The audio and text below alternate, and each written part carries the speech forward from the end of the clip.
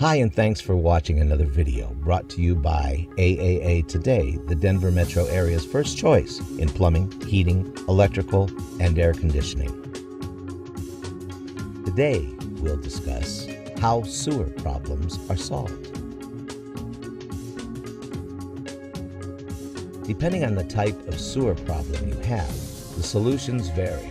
The simplest process for removing a blockage is to use drainage rods, cutters on the rotating steel rods, or high-pressure jets. Tree roots require the use of remote-controlled cutting tools that cut the roots away from the pipe to free up the blockage and prevent further ones.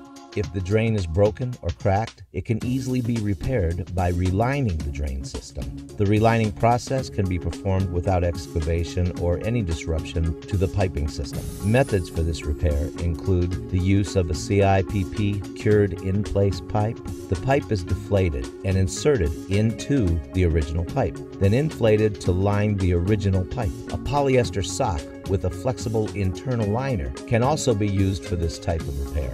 UV lining can also be winched through the pipe and then cured by using UV light that is pulled through the pipe. Isolated repairs are simple procedures that can be performed without disruption of the drainage system.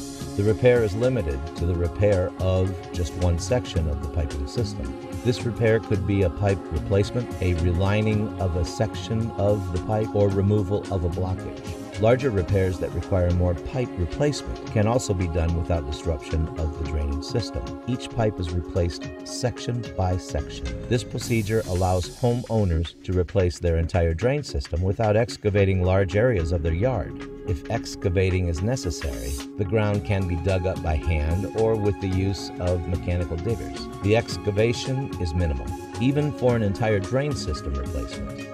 What you need to know. Before you begin any digging in your yard, you must contact your local building control department. They need to be notified of any alterations or reconstructions you are planning for your drain system. If your home does not have an inspection chamber, the sewer company will need to dig down to find it further under the ground.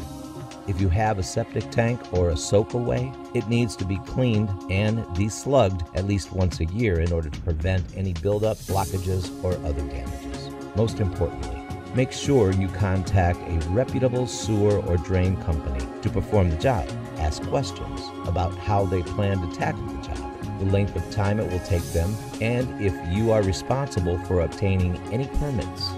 Never be afraid to ask questions. And if you feel your questions are not being answered honestly or you are being ignored, move to another contractor that will treat you with the respect you deserve.